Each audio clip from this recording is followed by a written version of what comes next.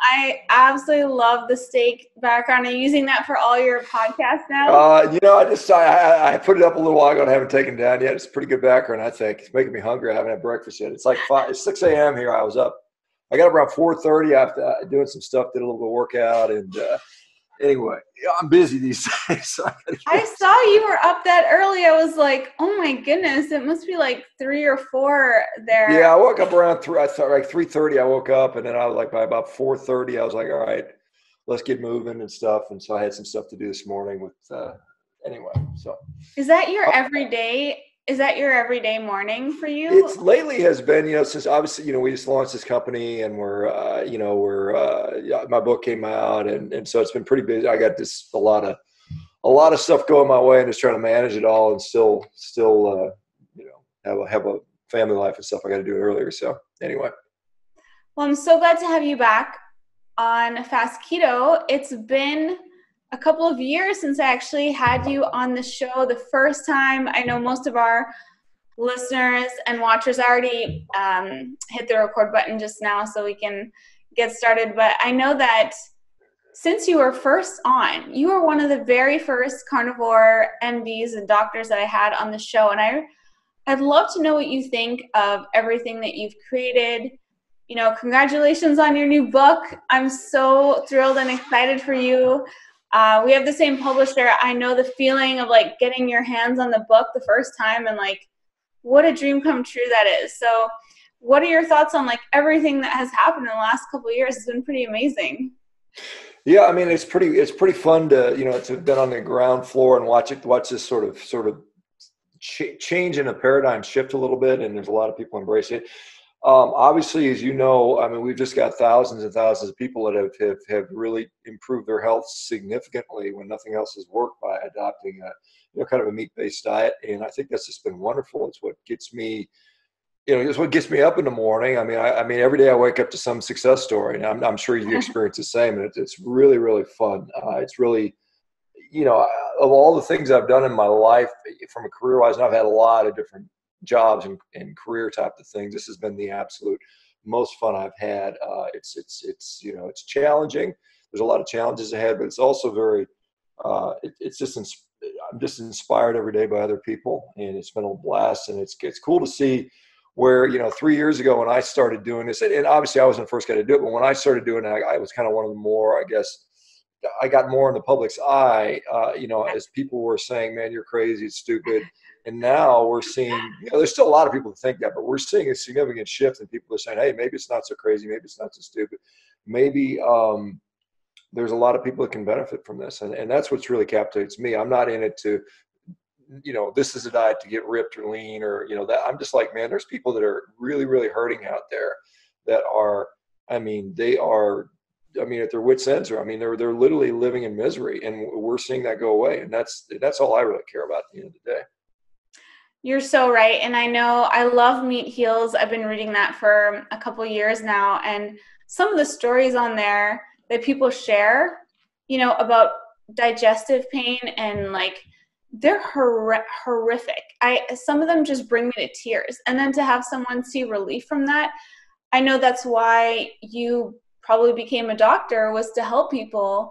And so I'm not surprised that you're so excited. You can barely sleep just from getting these stories from people. You're actually able to heal people and help them in such huge, massive ways. And you're absolutely right. So people have been doing zero carb for a long time. A lot of it was kind of relegated to these little esoteric online forums where people are doing ZC and zero carb, but you really put carnivore on the map, like by coining that term, going on Joe Rogan, doing all this stuff.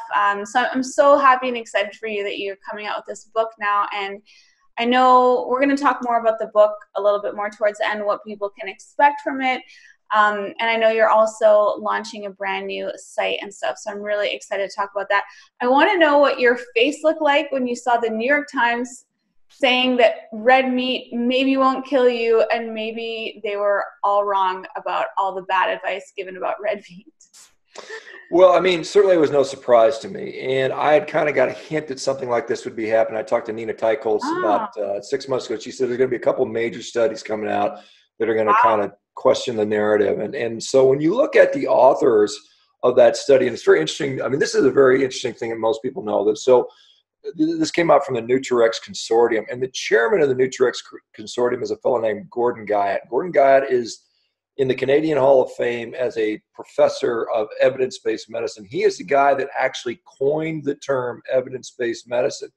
He is a guy that has been for 30 years pushing for high-quality evidence. I mean, this is where it all comes from. This is where all this evidence-based practice in medicine comes from. Gordon Guyatt is a man, and he was the chairman of that committee on that study. And he basically says, after looking at all the evidence and reviewing it critically and holding it up to higher standards, you know, we don't have any good evidence that shows that red meat causes cancer. We don't have any evidence to show any good evidence that shows that red meat causes heart disease or anything else. And so for a guy whose whole entire career, in fact, I'm going to interview him on my podcast in a couple of weeks, he is like the guy, the king of evidence. And he's saying there's no evidence. So this is significant. People don't understand the significance of this sort of thing. And so, yeah, I mean, and you know, as you saw the response from, you know, guys like Neil Bernard and the PCRM, the Physicians Committee for Responsible Medicine, it's kind of a PETA advocacy group, is trying to sue, to have the Federal Trade Commission to put an injunction to retract the study. I mean, people don't want to hear something that doesn't comport with their bias. And I mean, it's just amazing to see the pushback against, you know, we're trying to say, hey, this is important stuff. Let's use a high level of evidence. First of all, I mean, just from a sort of a common sense, evolutionary plausibility perspective, I mean, it doesn't make sense for red meat to be harmful to us.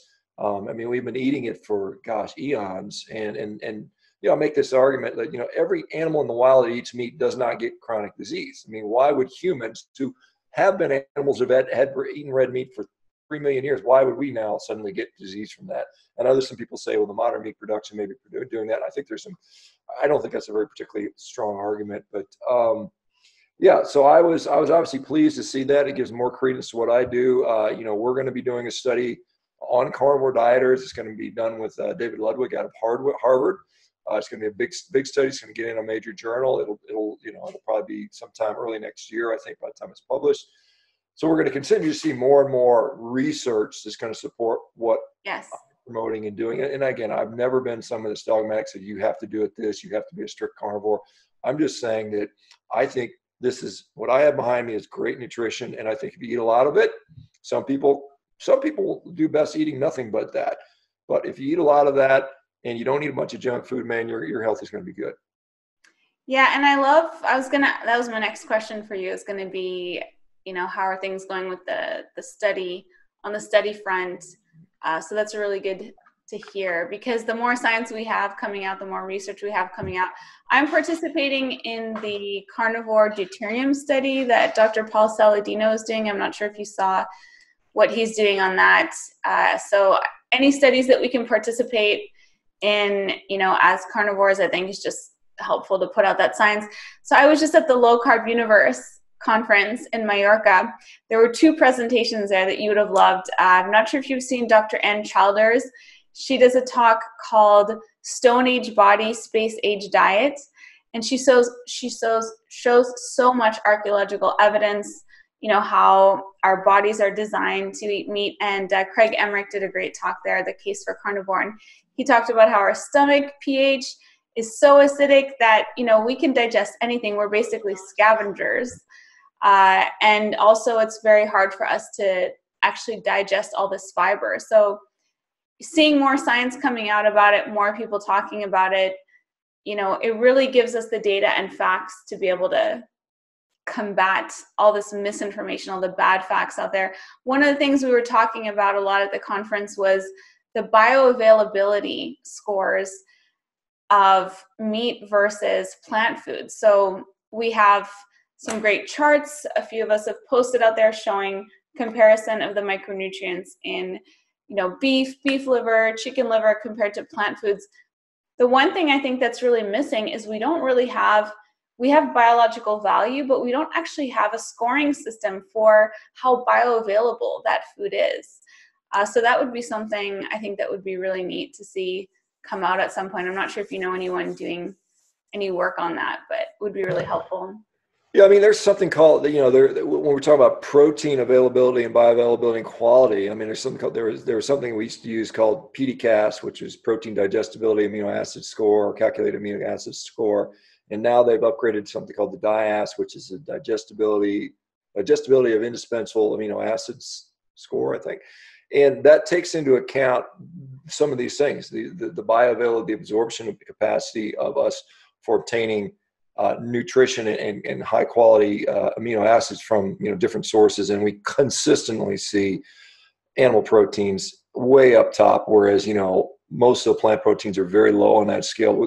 And the only one that even kind of gets up there is basically soy is probably the best source of plant protein, as far as that. But soy has certainly some concerns with soy. There's protease inhibitors, and some people are concerned about phytoestrogens and some of the other compounds that are in soy that may be deleterious for some people. So there are some measures out there that look at quality bioavailability. So that's not completely unknown, but clearly, animals win pretty much hands Yeah. down. Well, I just think the science is so important for us to have, especially in the face of movies like The Game Changers. Getting messages about that every single day. I had pretty much convinced my brother to become carnivore, and then he saw this movie and he's like, I don't know what to think anymore. I'm like, you know what to think. It's all in the science. So I've been pointing a lot of people to the work that Brian Sanders is doing, and I love that Dr. Jamie Seaman was doing these blood tests and showing, that they're just lying in the movie. So I love all the stuff and posts that you've been doing about that. But what do you say to people when you get that fateful message? Probably, I'm sure you get it at least once a day from someone saying, like, what do you think of the Game Changers movie? I did a 51-minute review of the Game Changer Oh, video awesome. on my YouTube channel, and I went through pretty much every single scene and said, this is why this is inappropriate. This is why it's misleading. I mean, and Chris Kresser was just on Rogan's show yesterday talking about it. And Chris called me a couple weeks ago to discuss this and say, hey, what do you think about Game Changers? Tell me what your thoughts are on the athletes. And we talked for about half an hour. So it's good to see that he used a lot of my sort of Awesome. stuff on Joe's show. But, it was a very, I mean, James Cameron was behind it. He's obviously a very accomplished filmmaker. So it was very much propaganda, high production value, appeal to emotion, appeal to using cherry pick data, using misrepresentation of the science. I mean, it's just the same old thing. It's an advocacy film. It's not a scientific film. Right. Yes, it will convert some people to veganism, and yes, those people find out very quickly that veganism doesn't work. I think the most impressive thing I've seen is the athletes that do this. And as an athlete, you really stress your system and you really stress your nutritional strategy. And what we see by and large, athletes adopting, particularly any high-level athletes adopting a vegan diet over a period of any length of time, almost always invariably see injuries and performance drop. And they may see a short-term lift because they got out, they stopped going to McDonald's and eating French fries and Cokes, and they clean up their diet and they focus on their diet and they're more mindful about it. And maybe they're working on their macronutrient ratios and they improve a little bit, and then 6 months to 18 months, 2 years later, boom, they drop. And if you follow up all the athletes in the film, and I said, well, this film was shot in 2017, or some of it was from earlier footage, but Mm-hmm. you look at the guys, particularly guys in the NFL, and you see almost every one of them is hurt, retired, done, not playing anymore, cut from their team. So veganism is not, and it's certainly not the best strategy for an athlete. It's not that some athletes can't make it work to some degree, but they always will be limiting their ultimate capacity. I think. I mean, I think that's pretty clear. I don't think there's anybody out there that is the best they could possibly be on a vegan diet for almost any sport. There may be a rare exception, but I mean, I think for the most part, like we talked about, this is one thing. Tom Brady is I don't know if Tom Brady's a famous football quarterback. He's won a Yes. bunch of Super Bowls, and everybody's saying he's plant-based. He's plant-based, but when you look at Tom Brady's diet, 20% of his diet is coming from fish, red meat, and eggs. That is more than the Wow. average American. He's actually eating more meat, more eggs, and more fish than the average American does. The difference is, instead of the rest of the diet being Oreo cookies and Doritos, he's eating, natural, whole, unprocessed food, and it has plant material, but he's still eating a lot more meat than the average American. He's not eating dairy. And this is a misconception we have, is that the American diet is a plant-based diet already. It's 70+% plant food. Now, most of it is junk. Most of it is refined grain, sugar, seed oil, soybean oil, stuff like that. But it's still mostly plant-based. We eat very, very little meat in the United States. I mean, even though we eat more than other countries, Yeah. um, the average American only eats about 2.4 ounces of beef a day, which is, it's a tiny Wow. amount. 2 ounces is Wow. nothing. And we're trying to say, hey, red meat is to blame for this and that. I'm like, why don't we look at the 80% or the 90% of what else we're eating? It's just kind of crazy the way we kind of sort of demonize this thing.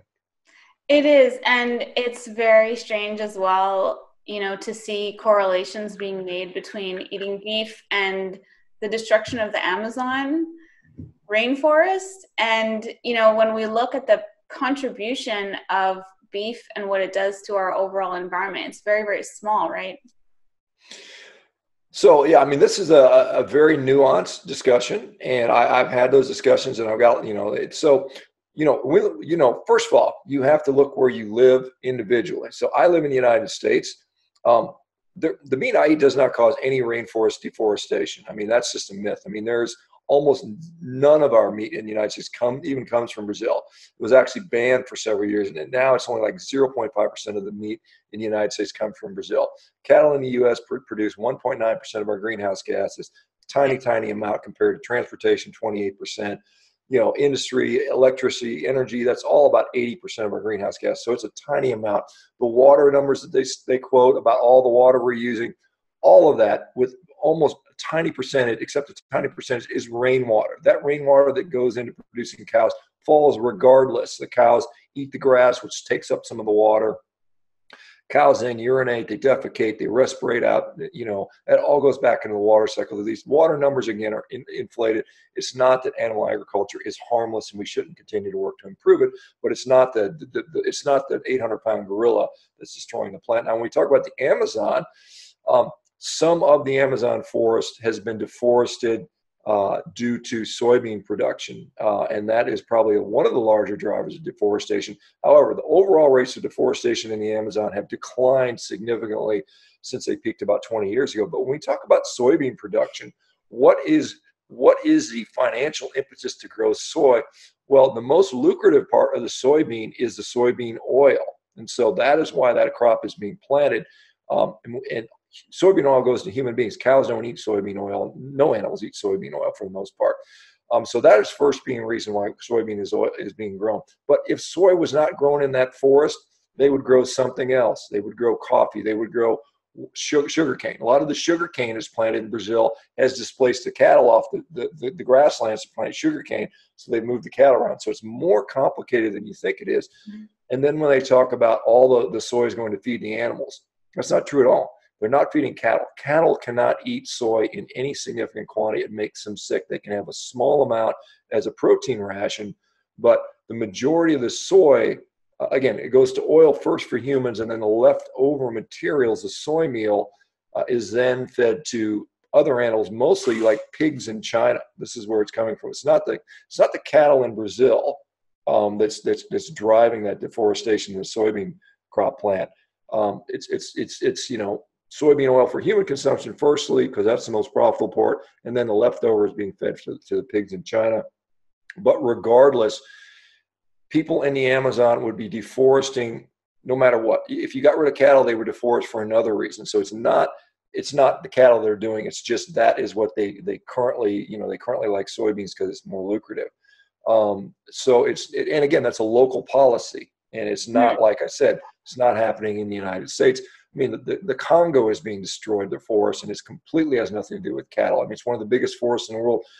Indonesia, the palm oil production is deforesting that. And this is not livestock type stuff. So there's, these are all regional issues that have to have a regional solution. And me not eating meat in the United States, or you not eating it in the Czech Republic, is not going to have an impact significantly on that at all. And it's, like I said, if we weren't cutting down the trees for soy, and again, remember, we cut down the trees for wood, first of all. They're using it to build furniture and homes and stuff like that.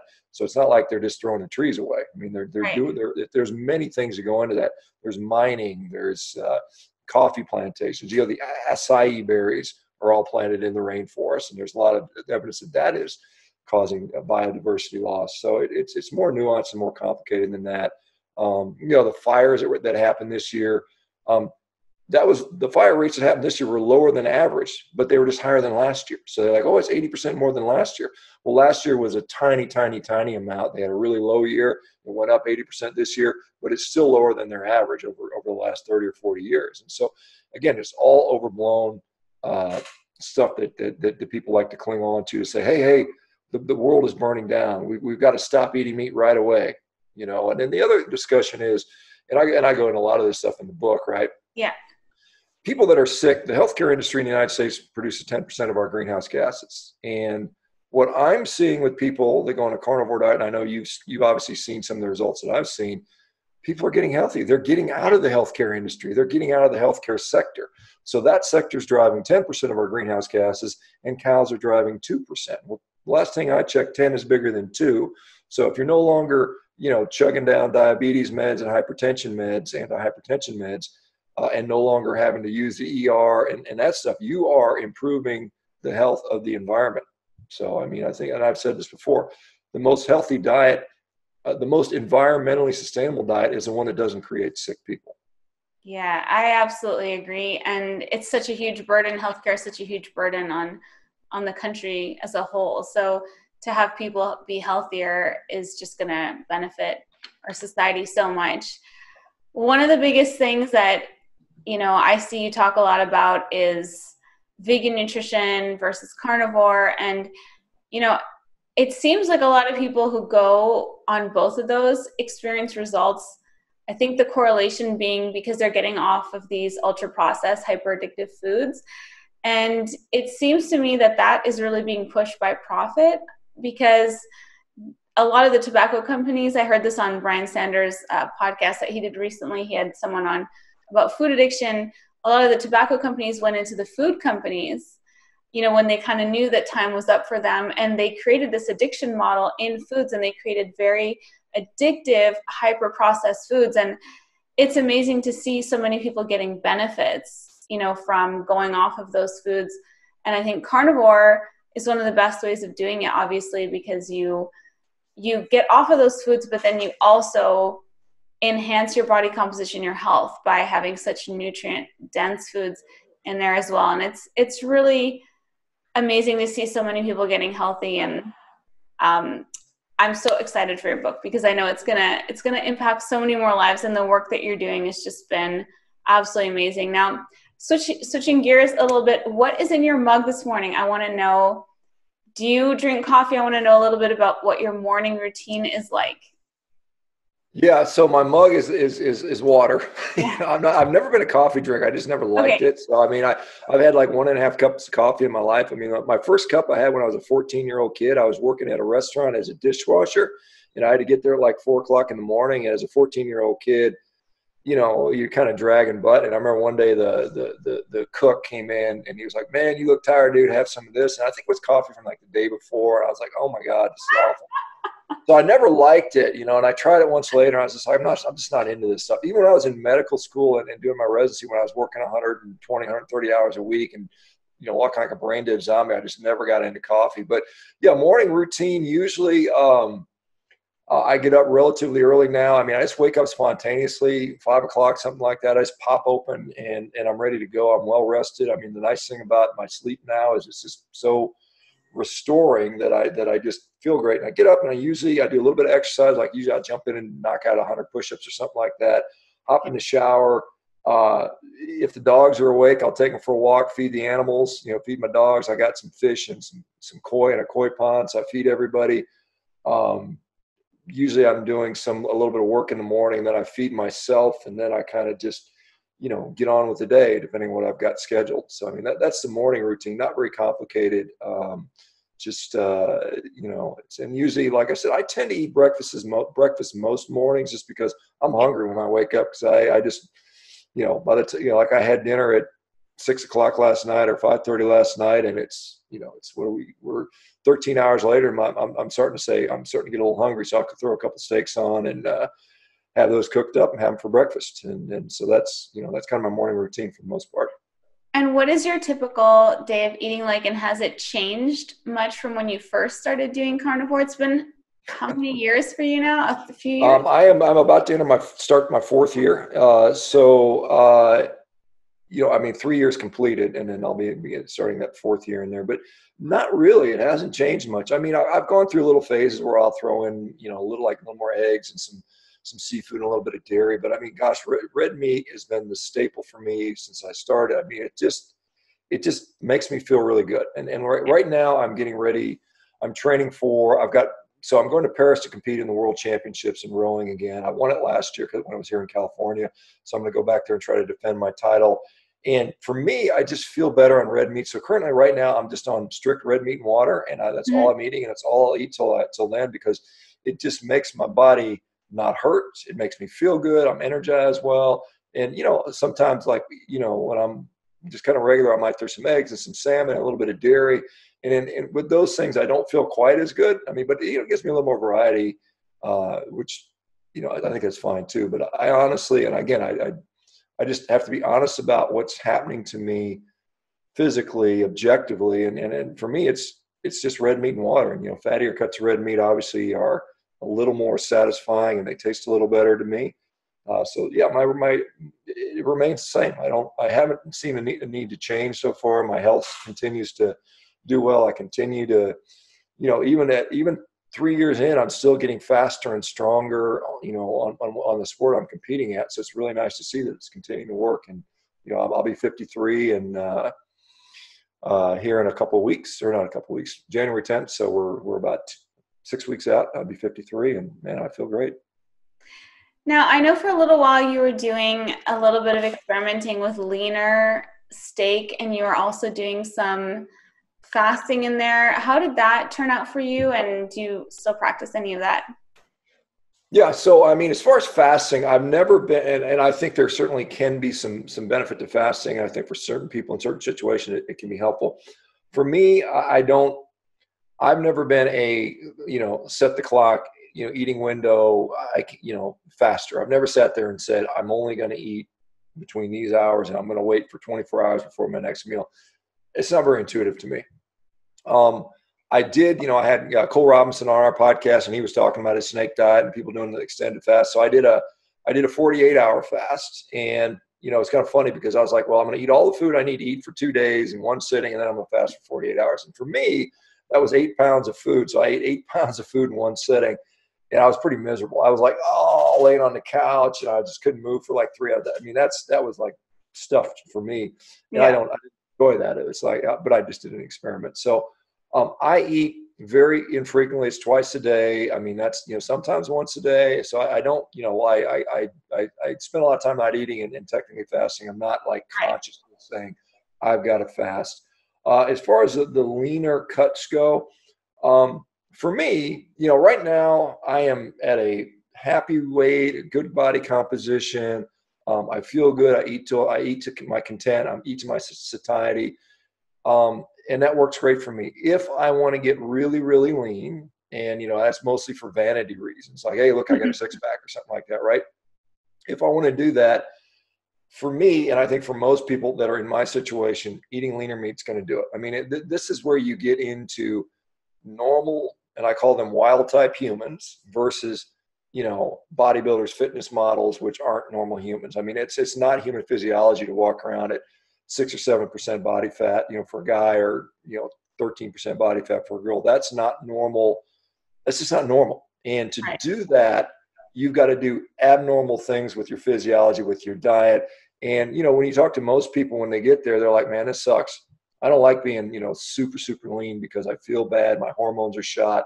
My sleep is bad. I'm irritable. I'm grumpy, so on and so forth. I will say that the people that do this, that are fitness competitors and bikini models that I've talked to say when they do it with a carnivore style approach, they don't lose their menstrual cycle. It's the easiest they feel. I mean, it's still not great, but it's so much better than the other alternatives.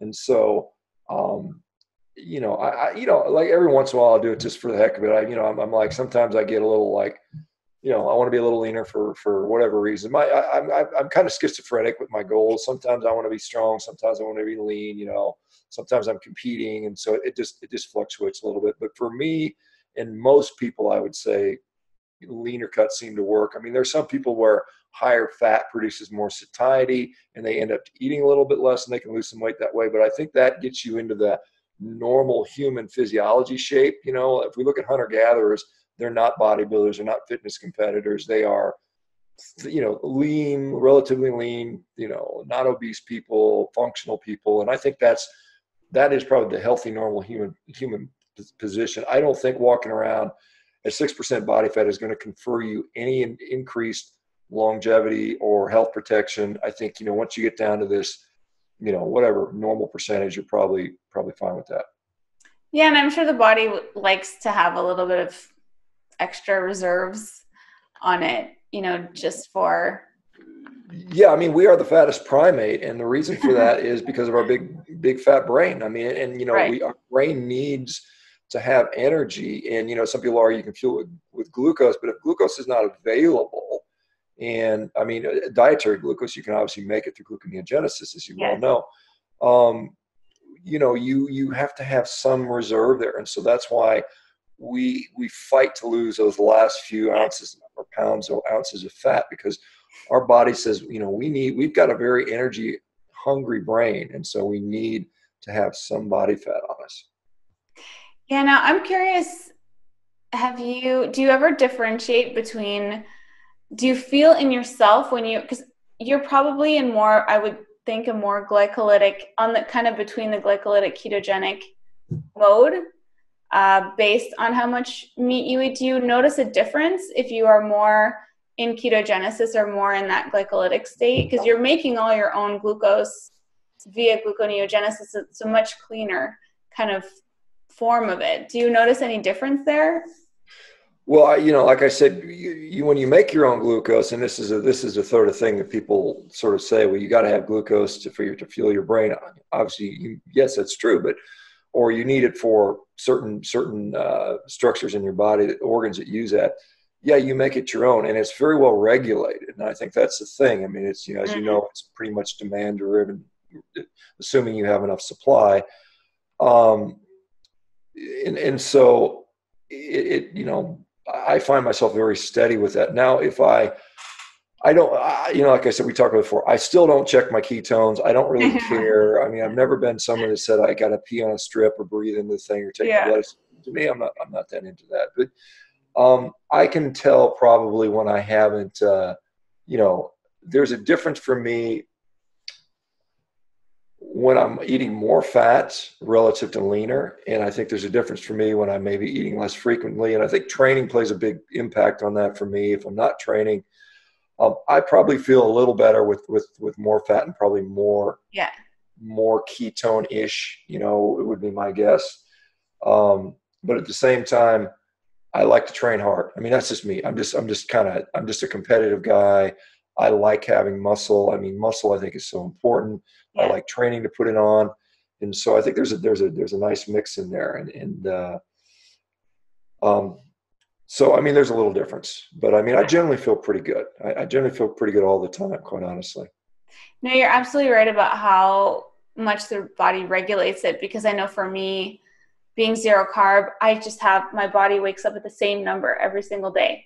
Same blood glucose number. I'm not even like one difference. It just likes where it's at and it keeps it there, and it's kind of steady there all the time, which is really, really interesting. Now, what do you make of all the talk between the fat and protein ratios and certain approaches like, the PKD, which is more of a 2-to-1 fat to protein? What's your opinion on that? Yeah, so I did a live stream with Chofia Clemens the other day, and we talked about that. Nice. And I said, you recommend a 2-to-1 for PKD, and that's about, when you calculate the number, it's a little over 80% of your calories coming from fat. And I said, why not 75%? What is the magic number? And she said to me, well, honestly, there's no magic number. We just want to see X amount of ketones and a ketone glucose index. And so you might be in that range at 70%.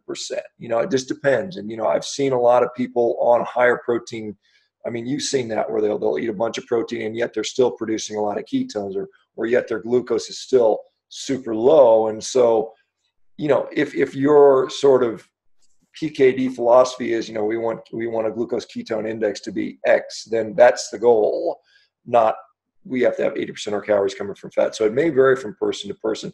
And again, I think it does vary from the demands of the person, who they are. I think athletes, quite honestly, probably do better with more protein. I mean, that's my view as an athlete. That is, like I said, I think there are certain people that are going to do better with fat. And I think you just have to figure that out yourself, unfortunately. I mean, not unfortunately. I mean, I think that's what you have to do. I mean, that's at the end of the day, what I'm talking about is you've got to figure out what's going to work for best for you. You've got to be objective. You got to determine what your goals are. And so regardless, I think people on a carnivore diet are eating more fat than the average person, and they're also eating more protein than the average person. I think both of those facts generally, can be a good thing.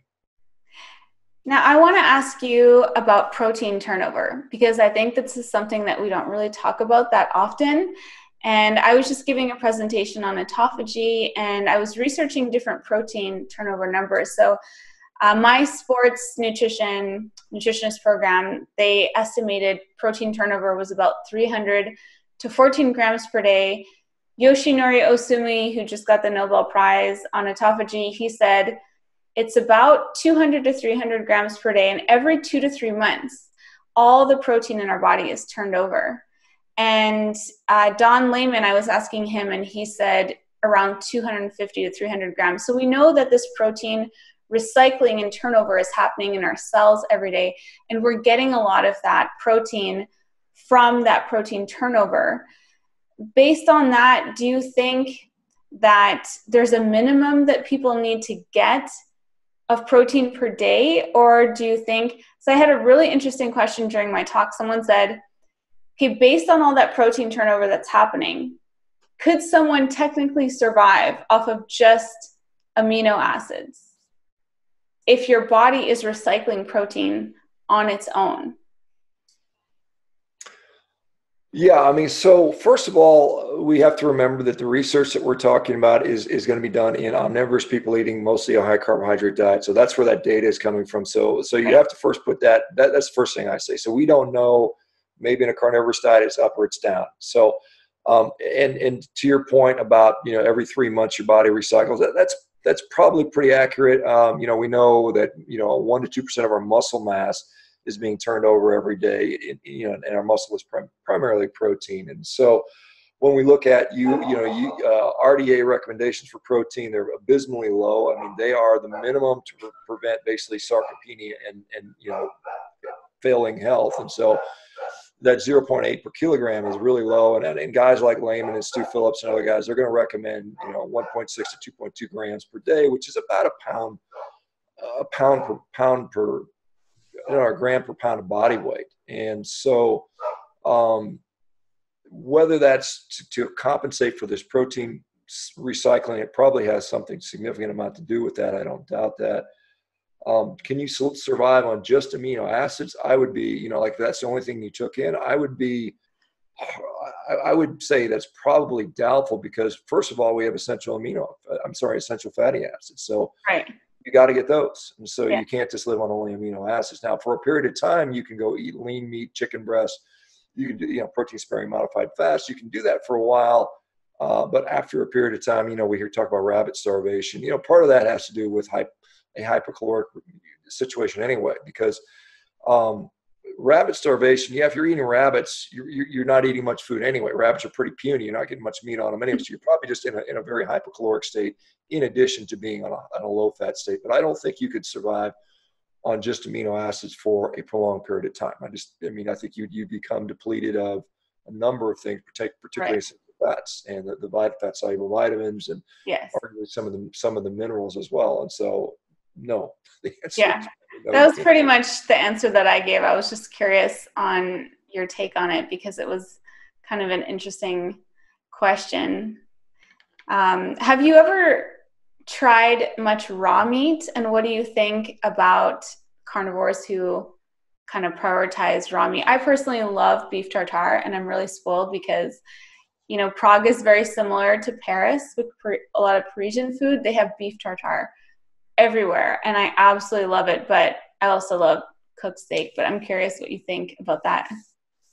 Yeah, so raw meat has been eaten all over the world for as long as humans have been alive. Raw meat is, for many people, they really enjoy it. There is a risk of contamination. It does occur. It's not none. I mean, I think certain people are more susceptible. As we know, humans evolved with a very extremely low gastric pH of 1.5. We're among the lowest of all the animal kingdom, on par with vultures and hyenas and other scavenging animals. So that was our defense mechanism to prevent, poisoning or infection from parasites and other bacterial infections from eating raw meat. So we did that for a long period of time. Having said that, we started cooking meat, and some people are saying now, even far as back as 2 million years ago, 1.5 million years ago, guys like Bill Schindler, anthropologists, saying that Homo erectus very likely could have contained and controlled fire and probably was cooking that far along. So we are well adapted to cook meat as well. I think that's a very long thing. And you think about it, it's just physically, it's appealing. It tastes appealing, and I think those things are things to think that maybe we should be eating those things. Do you think The there could be more iron in it, more iron in what, raw in meat? raw versus cooked?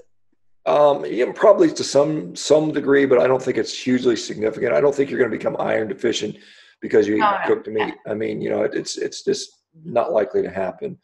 I think that the sort of the people that are saying the only thing you can eat is raw meat, and if you don't, you're stupid. I think that's just silly. I mean, I think there's no evidence that I have seen. Basically, and I've probably seen more carnivores than anybody and surveyed more of them, and the majority of them are eating cooked meat and doing just fine. They're doing so much better than everybody else on the standard American diet.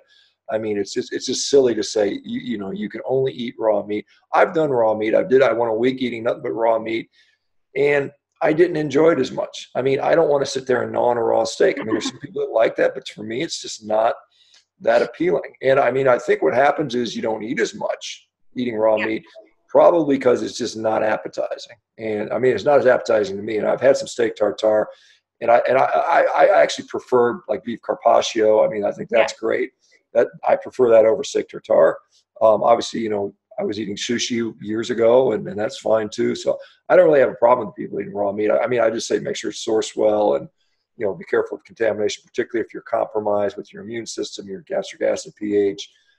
Older people tend to have higher gastric pH, which means less acidity. So there are, for the most part, and I discuss this in the book too. I talk about, the potential benefits of raw meat versus not, and some of the pros and cons. So yeah, I address that. I find it very, very filling, and I thought maybe it had to do with some of the nutrients in it being more bioavailable, but then there's arguments on both sides of that. So that's kind of interesting. Now, I want to shift gears a little bit and ask you about addictions and carnivore, because one thing that I've seen, I come from a food addiction background. I've seen so many people in the carnivore space find that once they go more and more carnivore and more meat-based, that their addictions seem to be much easier to deal with. And I think this is really amazing. I've been trying to do as much research on it as I can. And I think my working theory is that it helps replenish our dopamine levels and tyrosine, and that helps kind of the levels in the brain level out so that people are no longer, they're more satisfied from what they're eating, their dopamine levels are better regulated, and so they're less susceptible to addictive behaviors. I would love to know your opinion on that, because I'm sure you've seen so many stories and testimonials and things, you get them by the dozen every day. So love to know what you think about that.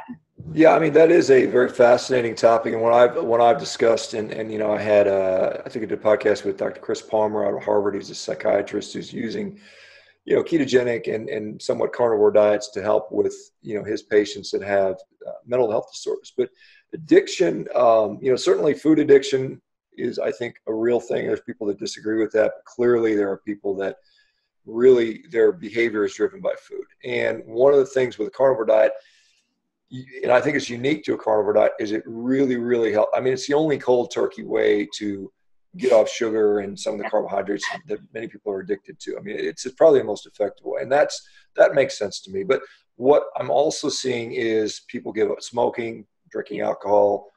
Sometimes it's illicit drugs. Sometimes it's things like coffee and stuff like that.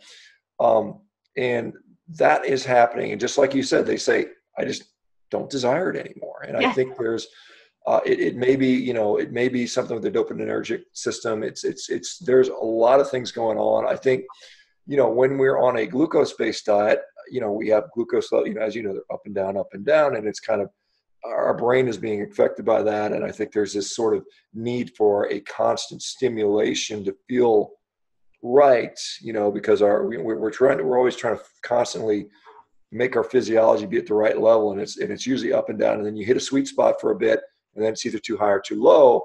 And I think with a diet that is more meat and fat based, you're always kind of, or you seem to be always at that proper level. And it may be just getting enough of the right nutrition, and it may be, I'm sure there's more things there. I'm sure we don't know for sure. But at the end of the day, it does seem to work, and it seems to work very well. And I haven't looked into all of the possible physiologic mechanisms. I know, there's a lot of behaviors, anxiety, and there's things where we see like supplementation with carnitine, creatine, carnosine, taurine, zinc levels. All of those things seem to help with mental health, and I think addiction probably it falls into there as well. Yeah. Now, one of the questions I get the most often is about sodium and electrolytes. And one thing that I get this question a lot from women, and I would love to know your take on it. But a lot of women say that, and these are carnivore women as well as keto, that when they add sodium to their foods, they end up with water retention. And there seems to be some kind of link there. And I've been researching, the renal reabsorption of sodium and how less of it occurs when your insulin levels are lower. But I'm curious why, and if you've seen that, and what do you personally do in terms of sodium supplementation?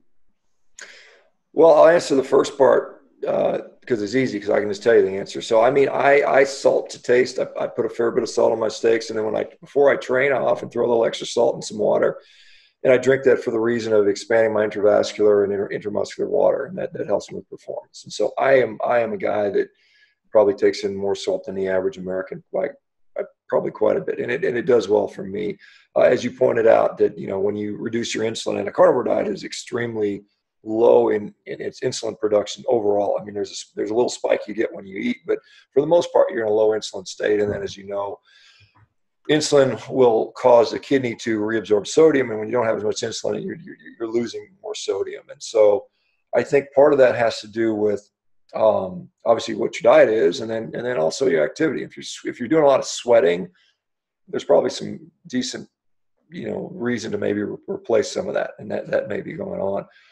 As far as why some people are retaining water, I think some of that may have to do with, we have people that are salt sensitive with regards to hypertension, but typically those people are still sort of in the throes of metabolic syndrome, and we see that when you get the sugar out of the diet, when you fix that insulin dysregulation, then they seem to become less salt sensitive. I think there's some evidence there.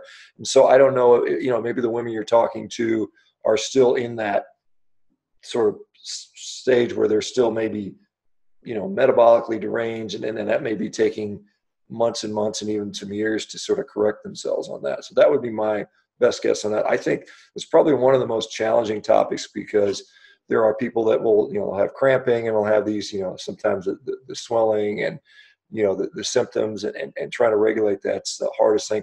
There are people out there that will say that, I'll have a little fructose and it helps me with cramping and stuff like that. And that, if that works, fine. I mean, like I said, at the end of the day, you've got to do what works. And Right. I don't really, I'm just saying, do what works for you. I mean, I don't need to do that.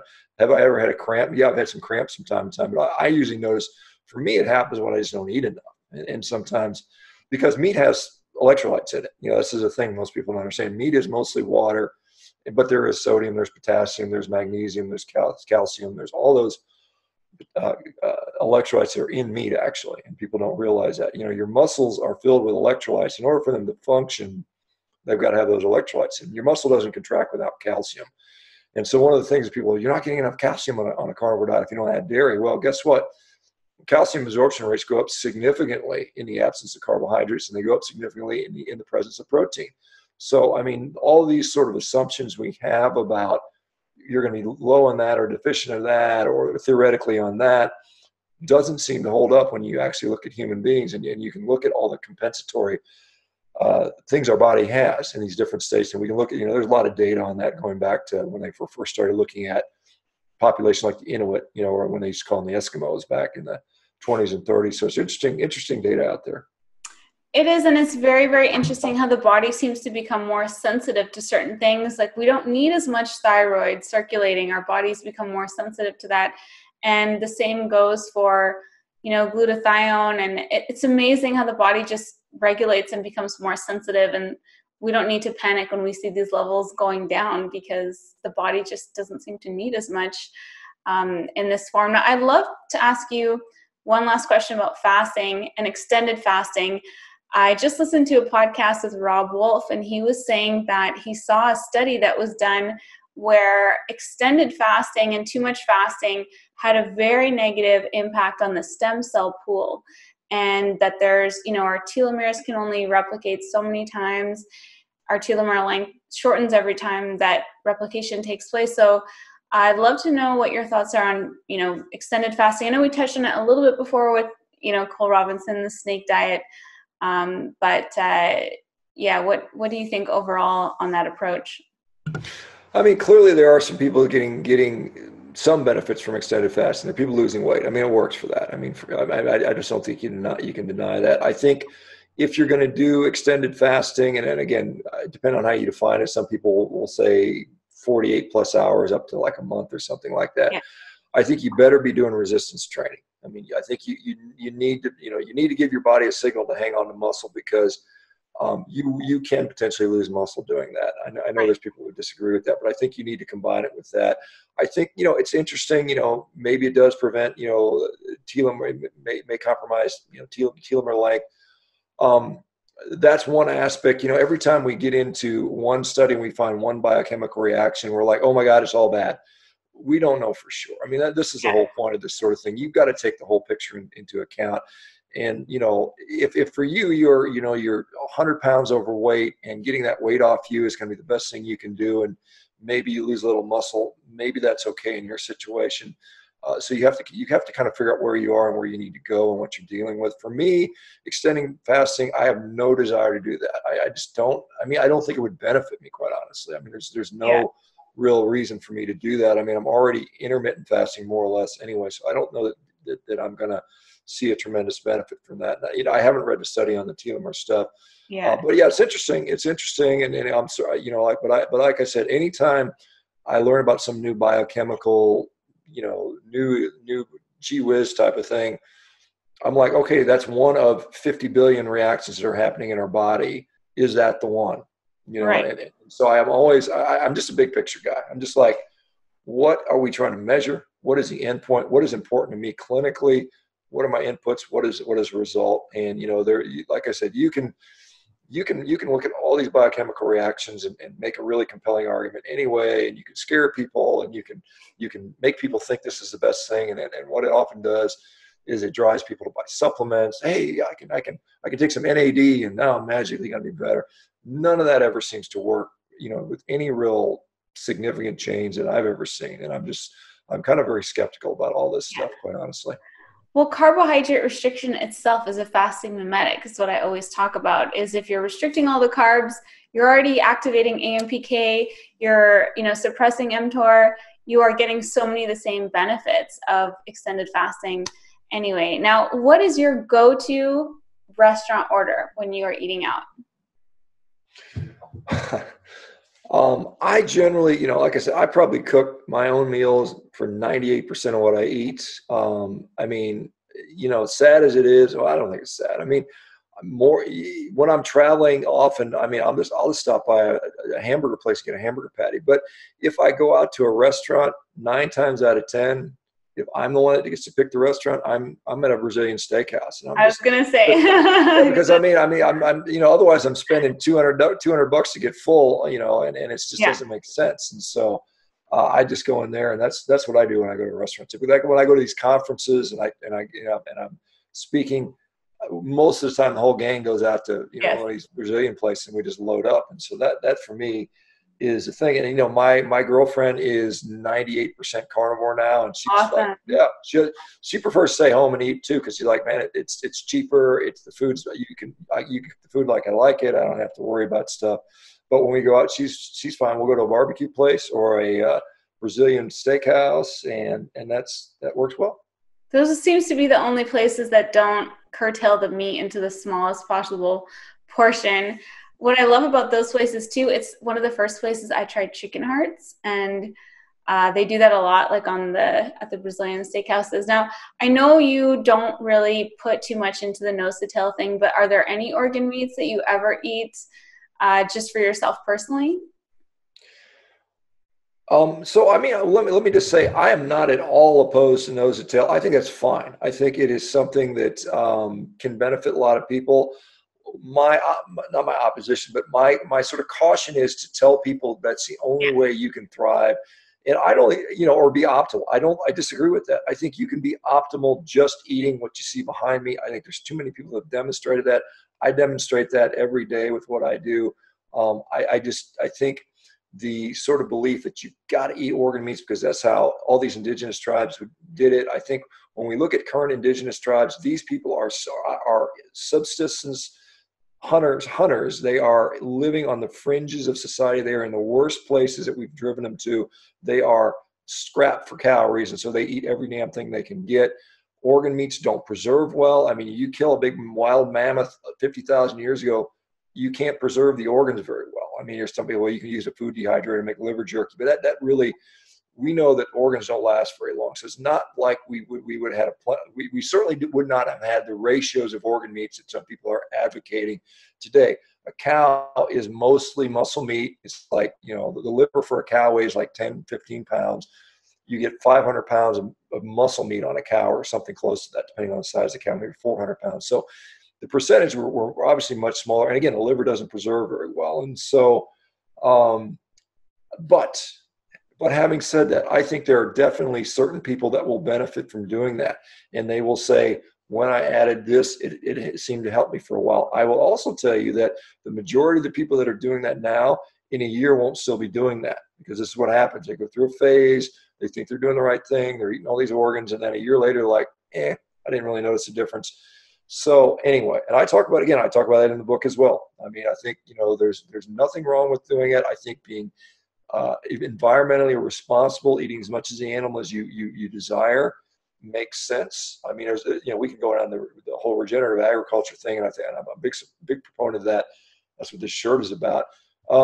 Yeah. So I definitely wanted to ask you about that. Yeah. So, I mean, I think, we've got this push that we're going to save the planet by becoming vegetarians or vegans. That is not going to do it. That can't do it. We end up we've got to restore our soil. I mean, that's just as much a part of this equation as it's not being talked about.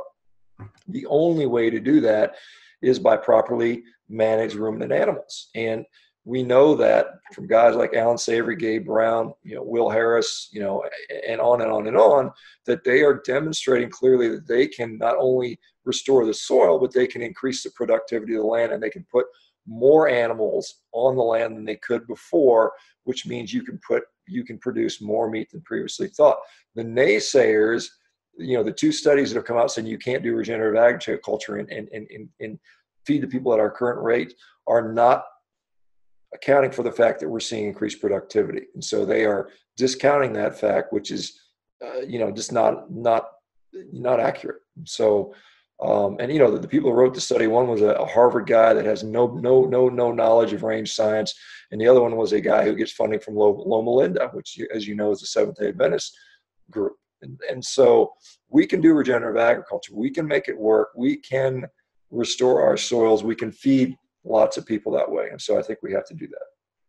That's awesome. Now, I want to talk about your book. I want to talk about what people can expect from the book. And I bet you have an awesome steak preparation method, steak recipe, seeing as how many you cook. I love seeing you grilling with your, is it the auto grill? Yeah, auto wild grill is from Germany. Yeah, I mean, if you got a place to cook outside, it's tremendous. It really works. It goes up to 1,500 degrees. I've gotten spoiled now. I don't like eating steaks that are on that thing. So, I think I got to find one of those. Yeah, I got a smoker, so I'm gonna be smoking some brisket. Awesome. Yeah, that's going to be wonderful. Brisket is wonderful. But if you want, the best way to make steaks that I have found is that grill. I mean, like I said, it's just really cool. The book, yeah. So I mean, the target audience I wrote it to were the general population, because I want to expand this to the general population. So some of the carnivores will already know some of this information. It's not like, gee whiz, here's some scientific fact that you didn't know. There's some of that in there, but I mean, it's generally focused on getting the message out. It is written in, I think most people read it, say they can't put it down. They really enjoy it. They find it a little bit humorous, but very inspiring, very common sense, very thought provoking. I mean, the layout of the book is, here's my story, and I didn't even put that in. The editor and the publisher maybe put it in. I know they want, yeah. Right. So they're like, we want your story. So I wrote it, and people have enjoyed that. And then we talk about historical, evolutionary, the biochemistry, the philosophy behind why meat is good for us. What's so great about meat? What may be problematic about plants? We get into, obviously some of the success stories, because I think that's an important part of this whole thing is sharing some success stories. So we got some great success stories in there. I wrote a couple composite ones, which were kind of, I included real life people. Then I wrote some composite ones of, this is what I see, and this is a generic guy. And then I get into the nuts and bolts of how do you start the diet? What works? What are the different ways you can do it for different reasons? What are the problems you may run into? How to deal with those? What are the misconceptions around eating meat? Is it going to give you cancer? Is it going to give you heart disease? What about cholesterol? All those things are in there. I talk about,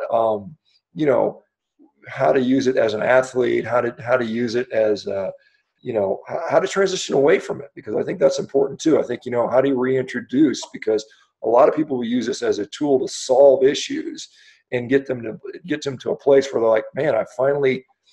And I talk a lot about this kind of a lot of the psychology behind this, because I think it's important. One of the things, and we've got this website called meatrx.com, and it's a training coaching program, and it's a community, and it's a lot more than that. But when I talk to the coaches, I say, look, the number one thing you have to accomplish with your clients is have them change their relationship with food. I think that has to occur.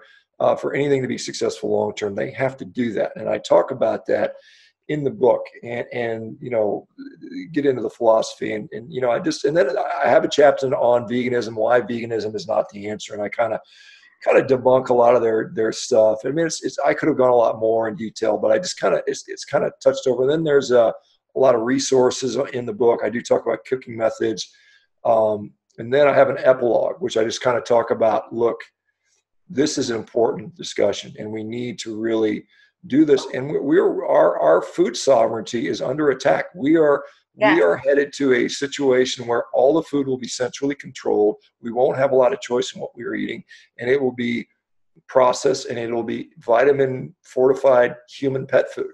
And this is what we're heading to, and we've got to, as a community, stand up to that and do whatever it takes to prevent that. Because if not, not for me, I'm going to probably be, for the rest of my life eating nutritious food because I know better. But our kids are being indoctrinated. Our next generation is being sort of, brought forward to this.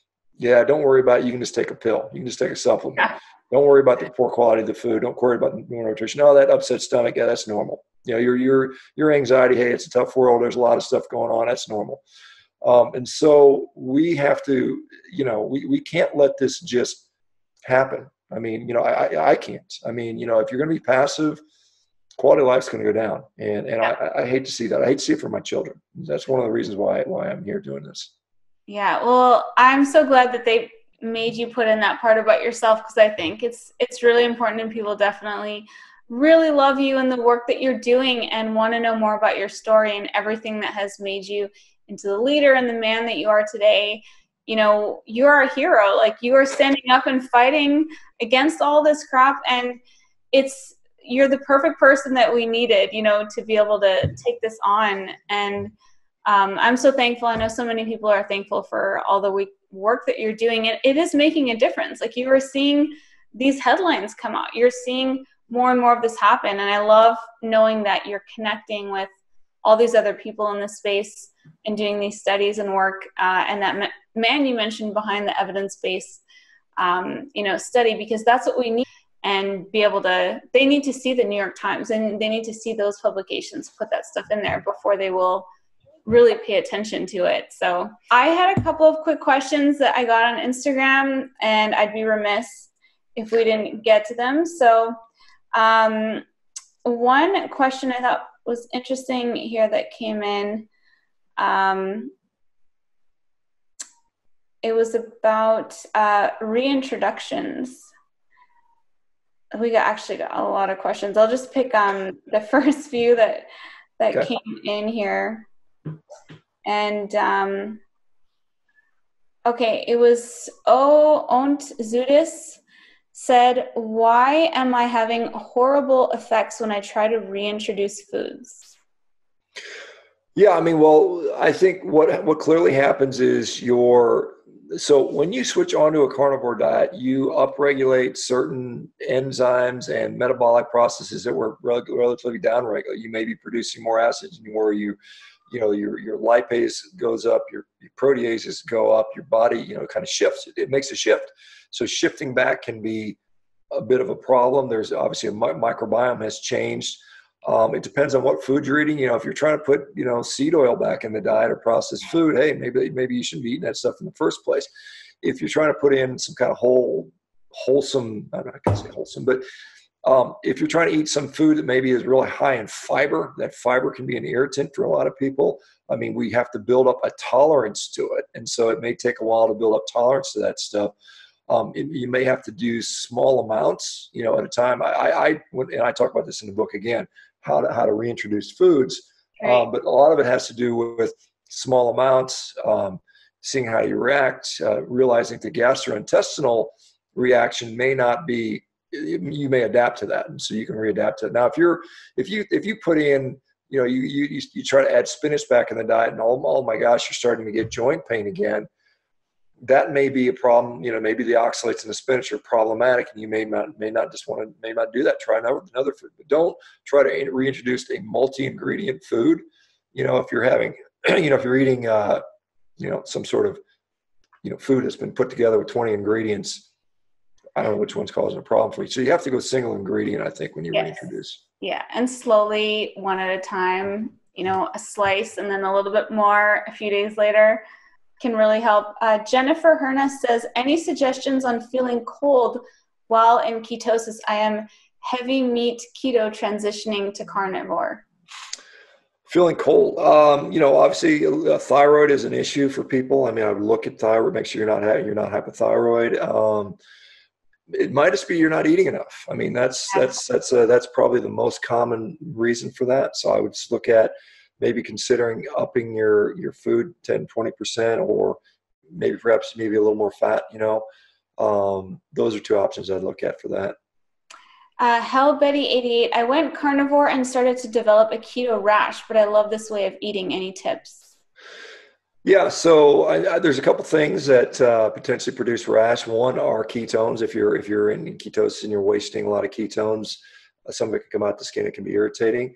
Oxalates are another potential cause of rashes, and so we know if you've been on a high oxalate diet, and often a ketogenic diet can be if you're eating a lot of leafy greens and dark chocolate and almond products, then you stop, you can have oxalates that shift out of crystals, and then they go into solute because of the diffusion gradient, and then they reaccumulate somewhere else.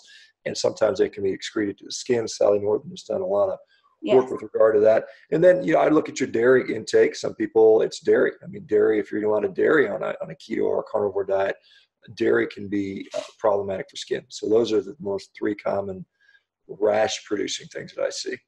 That's interesting. Yeah, I do better without dairy. I know I've seen some people say like having some low starch berries can help just slow down the rash reaction. Abby Zach says, I really want to start carnivore, but I'm nervous I'll start wrong. What would my first day look like first week? Do I ease in and have dairy, heavy cream, butter? How much meat should I cook to start? It's a great question.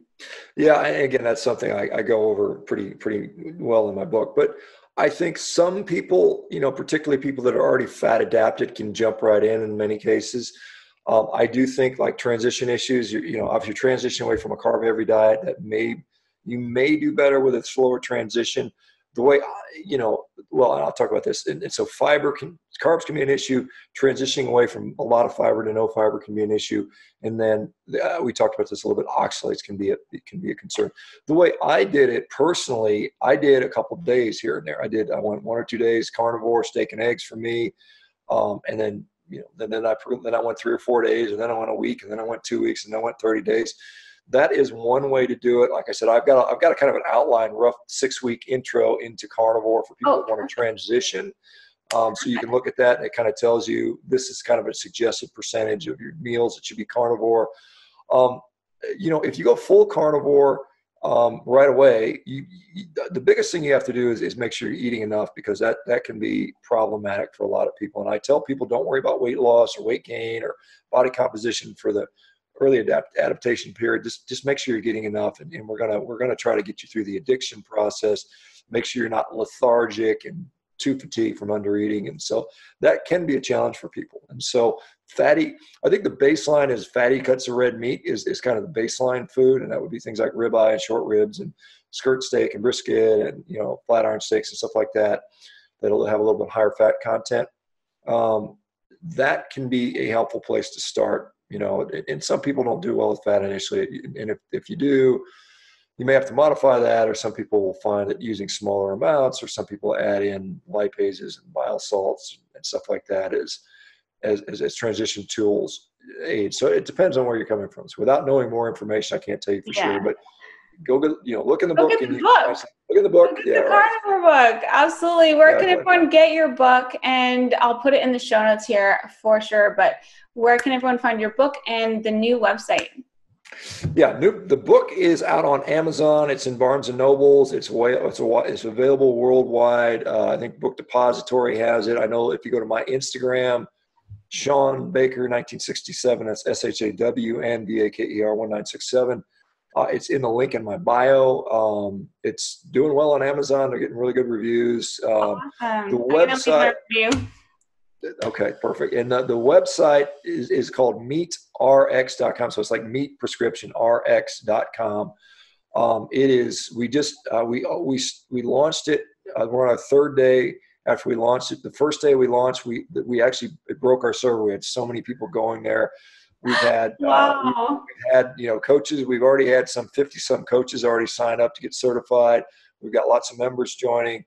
I have a live community event every day, lots of live community events. I'm doing them every morning, doing Q&As with the members to answer their questions. We've got a huge research library of all this stuff that's continually growing and being curated, organized for you. We've got the largest library of success stories. We incorporated the entire Meat Heals site. In fact, if you go to Meat Heals right now, it'll redirect you to MeatRx or success stories. Awesome.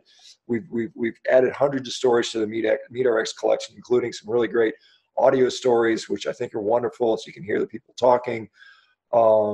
We've got, like I said, we've got the cheapest coaching possible. I mean, my goal is to make this affordable, bring it to the masses. Our coaches are great, but they're doing it because they love it. They're passionate about it. They would do it anyway for free, and so we're paying them but we're still trying to keep it affordable for you guys. And so you can get a half hour of coaching for under $20, which I think is, Wow, that's I mean, amazing. that is, you're not going to find a better price for that. And you're going to get, in my view, one of the most successful interventions you can do for your health. And so that's there. And so we're determined to make a huge difference in the world. And you know, we've got a great team of volunteers, and my co-founder, Maza Rostami, is just an incredibly bright, intelligent entrepreneur, AI engineer, data scientist out of Silicon Valley. And so we are going to do some big things with this. And I really, really excited about this. That is so, so exciting. I can't wait to see what it turns into. Now, if you could put one thing on a billboard for the whole world to see, what would it say? Goodness, I could put a lot of these things in there. I think, well, I mean, a billboard slang has to be kind of catchy. I mean, this "Eat Meat, Save the Planet" is not a bad one, but I think that you know, I think a general thing is to be your own advocate and question everything. Yeah, question at all. That's great. Well, Dr. Baker, thank you so much for taking your time. I took a lot of it this morning. I really appreciate it. Thank you so much for being here with us again. It was really fun to get to do an update podcast, and congratulations on your new book and on the new website. I'm really, really thrilled for you. And I thank you so much for all you're doing for the carnivore community. It really is incredible. Awesome. Thank you so much, Vanessa. I appreciate the opportunity, and good seeing you again. You too. All right. Bye for now.